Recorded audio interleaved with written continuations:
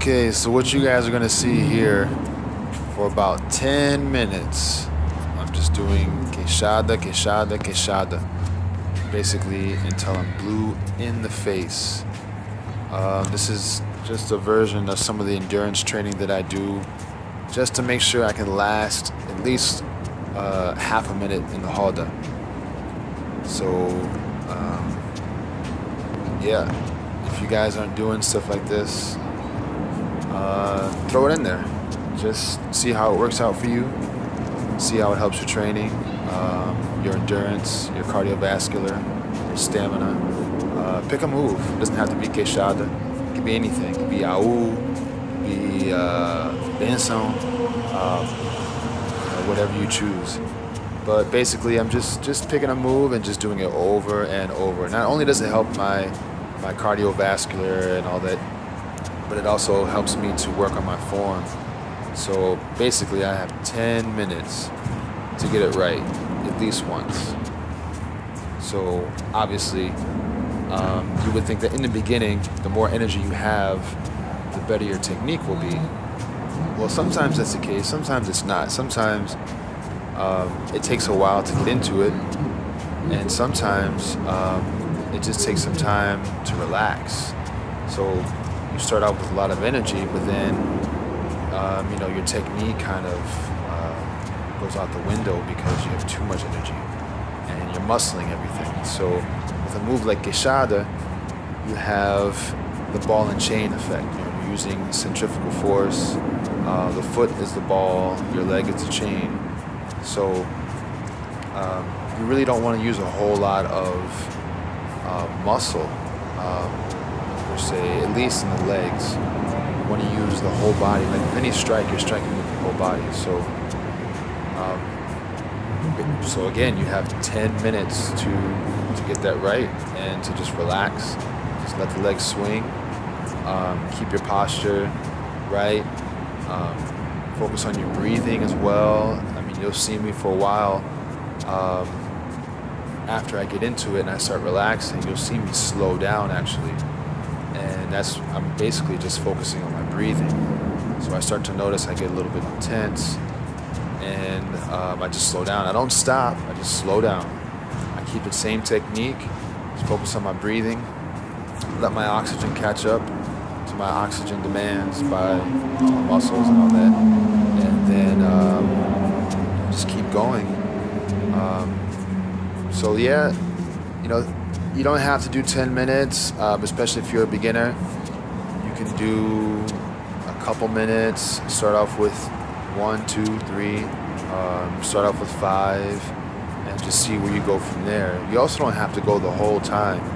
You just want to dedicate a certain amount of time to a movement, basically, and kind of pick and choose what you're trying to focus on, whether that be technique, whether that be power, your breathing, your aiming, it could be your stance, it could be your foot placement, anything that you're trying to focus on. And basically just keep doing that. So here you go. I just wanted to put this up for the complete 10 minutes just so you guys can see. And this isn't edited. No fancy tricks here. Honestly, I don't think 10 minutes is that long. For all I know, there's guys out there doing 20 minutes. And we live in the age of athletes, so this could seem like nothing at all to someone else watching this. So just to give you guys some perspective, you do want to do something like that. You don't just want to just practice your moves.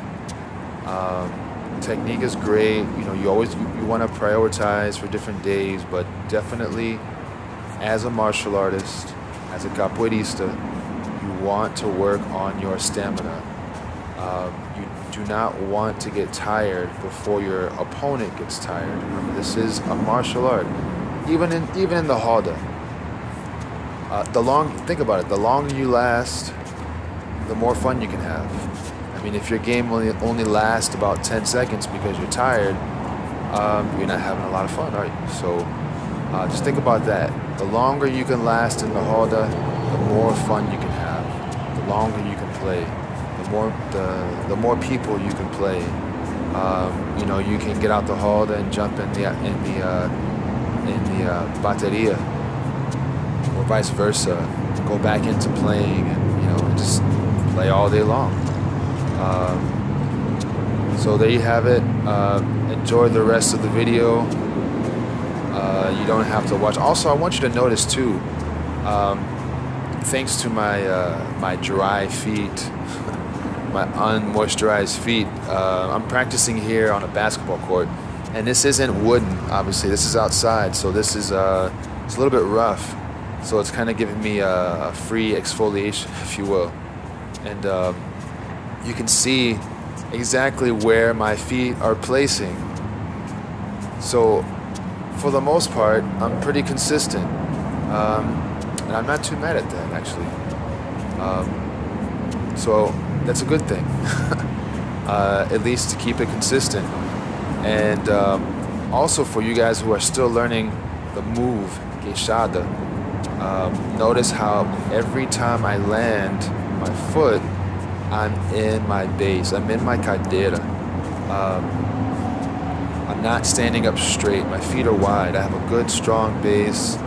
I like to think so anyways. And I'm ready for the next kick. So, and also notice this would be impossible if I wasn't using body mechanics, if I'm not leading with the shoulder first, creating that whole ball and chain effect. I'd be tired pretty quickly. I'm not the most fit guy in the world, and I'd probably burn out in about a minute or so doing Queixada, just all muscle.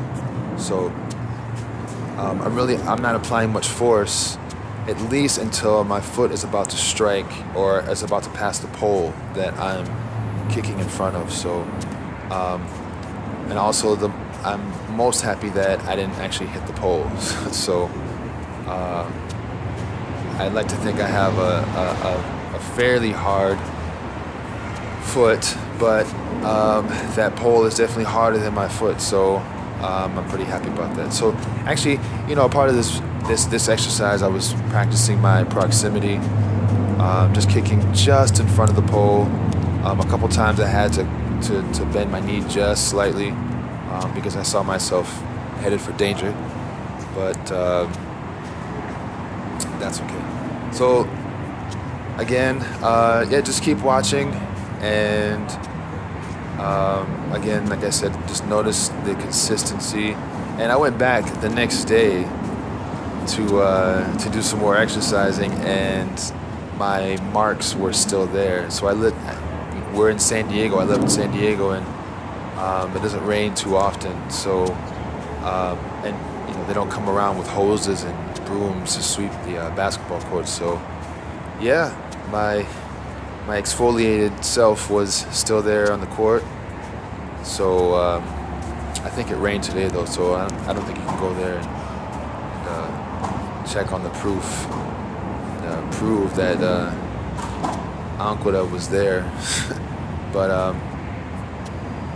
again, so there's a couple more minutes left of the video, and notice that the video is about 10 minutes long. You see me kicking for 10 minutes. I'm wearing my headphones, listening to, I think, Mestre Liminha or someone like that, some kind of São Bento Grande de Angola, and just letting my mind wander. This could be Ginga, this could be Aul, this could be Rolê, something simple, something I know that I can at least settle into. So you probably wouldn't see me doing parafuso for 10 minutes. For those of you that don't know, parafuso would be your spinning, your jumping roundhouse. Yeah, I probably wouldn't do it for that long. So again, just the rest of the video, there's about 10 seconds left, and there you have it. Ciao.